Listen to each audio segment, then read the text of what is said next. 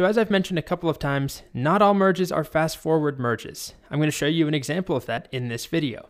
So imagine you're working, you're on a team, 2 people, and you have your master branch on a project, and then you create your own branch to fix a bug or try some experiment out or whatever it is. And you're working over there for a few hours, and then you're happy with it, and you want to merge it back into the master branch. But then you realize, hey, somebody's already done some work on the master branch. My teammate, my partner, has done work since I created my branch. So there's a commit over here, or maybe 10 commits that I don't have on my branch on bug fix, but it is on master. So when I try and merge, it's no longer a fast forward. If I just try and take these 2 bug fix branch commits, it's not a matter of just having master catch up. Now there's new information that I don't have on bug fix, and there's information on bug fix that master does not have. So to make this merge happen, it's not terribly complicated or anything. We use the exact same commands, but Git may not be able to do it automatically for us. It depends on the particulars of our commits and if there's conflicting information. For example, what happens if on the master branch, my partner edited line 59 of a file, and on the bug fix branch, I edited the same line to be something else? Which one wins when there's a conflict?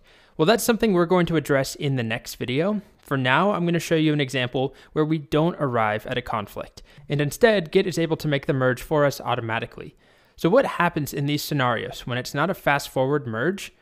Something called a merge commit is generated. Basically, Git just makes a commit for us on the branch that we're merging into, the recipient branch. It makes a new commit for us, and it will prompt us to include a message. And one thing I'll just call your attention to really quickly is that this new merge commit is the first commit we've seen that actually has 2 different parent commits. Remember, every commit has a parent. So if we take this commit here, it has 1 parent. This one has 1 parent. This one has this parent and this parent from bug fix.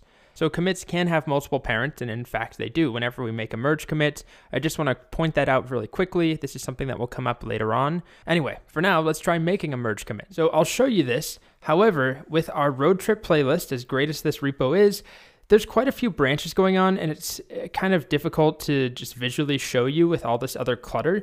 So what I'm going to do is just duplicate some of what we've done. I'm just going to make a new repo really quickly. So I'm going to back out of here. I'll call it playlist take 2. I'll cd into that, make sure I'm not in a repo, I'll initialize, and then I'm going to make a single file on my master branch. I'm going to call this songs.txt, and I'm going to open this up in my editor. Okay, so here's that file. I'll add a new commit here, git add songs.txt, git commit, add songs file. All right, so I'm just going to quickly add 2 songs in here. Okay, I added 2 songs by ABBA again. I've opened this repo in Git Kraken, so you can see master branch has exactly 1 commit, add songs file. Now, I'll make my commit in here just to show you. Again, I can do it visually. I click stage for that file instead of git add, and then add to ABBA songs. Okay, commit changes to 1 file. I'm on the master branch. Great. So I'm now going to branch off from this master branch, and I'll make a branch called ABBA. Sure, it's going to include more ABBA songs. So I'll go ahead and do that. I'll do it from here, git branch ABBA, and then I can switch to it, git switch to ABBA. Okay, so I'll add another couple ABBA songs. I'll make a commit on this branch. All right, so I'll do Mamma Mia by ABBA, and then I'll stage that file, and then add Mamma Mia, and I'll do 1 more commit. What's another song? I guess Dancing Queen, ABBA. And I'll do the same thing. Definitely do not need to do this with the GUI, but I'm just trying to show it in 2 different ways. So add Mamma Mia. Okay, so now we have, 2 commits on master branch and 2 commits in addition that are only on the ABBA branch.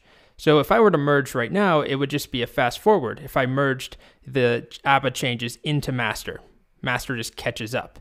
But I'm going to go back to master and do some more work.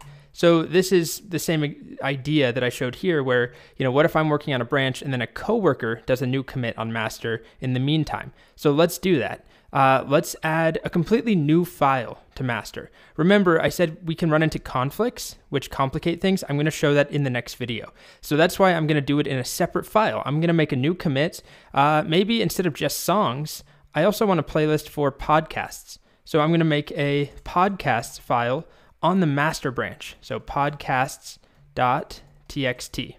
Okay, so now I have this new file, and I'll make a commit just to commemorate that. I'll do it this time from the command line. So git add podcasts.txt, git commit, add podcasts file. So back in Git Kraken, we see now master has this new commit that ABBA does not know about. ABBA knows about these 4 commits, the 2 ABBA commits plus the 2 prior on master, but now master has a new commit. And so merging is going to be slightly different. It's not a fast forward as we've discussed. I am just going to add 1 commit to master, maybe one more. Let's go to the podcast file and add something to the podcast file. How about some good podcasts? I like one called The Lead, a sports podcast. Radiolab, obvious. Well, I shouldn't say obviously, but a lot of people know that one. This American Life. We'll just stop there. Okay, 3 podcasts, and I'll add the podcast file and commit, add 3 podcasts. Okay, so now on master, we have 2 commits that ABBA doesn't know about, and on ABBA, we have 2 commits that master doesn't know about. So I'm going to do the merge, just like before. I'm going to merge the ABBA branch onto master. I shouldn't say just like before because we haven't had an ABBA branch, but I'm just going to do the same process where I go to master, I'll switch to master, and then I'll merge the ABBA branch into master. So this is what it looks like right now. Just keep your eye on this and remember, right? We split off to make ABBA, and then I kept going on the master branch and I added the podcast file. So now I'm on the master branch, right? Just double check. And I'm going to merge ABBA. So git merge ABBA. Did I capitalize the branch name? Yes, I did. Okay, there we are. Git merge ABBA. Oh, and take a look at this. It opened up my editor because I've set my default text editor in Git to be VS Code, and it's waiting for me to close that file, just like when I make a commit. If I don't use the -m flag, it opens up VS Code. And so this tells us we have a new commit. Remember I talked about this idea of a merge commit being made for us? That's exactly what's going on. Git made a commit for me, and it suggested a message, merge branch ABBA. I can add other stuff in here if I want to. Usually I just leave this alone because you're just merging the branch, and that's pretty self-explanatory. But we could edit this commit message. All we need to do is close. So if you did configure your editor, just close out, and that will make our new commit. There we are. It says merge made by the recursive strategy. We'll learn more about that you can in an appendix, a bit where I talk about how Git works. Totally optional though. Let's take a look over here in Git Kraken. What do we see now? Well, this line is new. See that right there? And a new commit right there that says merge branch ABBA. So I can also view this with git log. I'm on master. We can see I have the original master commits, and then I have the commits from our ABBA branch. By the way, I screwed up. You probably saw this before me. I gave them the same commit message, add Mamma Mia, even though one of them was actually adding Dancing Queen, and the other was adding Mamma Mia. Anyway, we have those 2, and I have my commits from the master branch, add podcast file, add 3 podcasts, and then I have this merge commit that Git made for me, and I just left the default message. So that's an example of a non-fast forward merge where things were still automatically merged.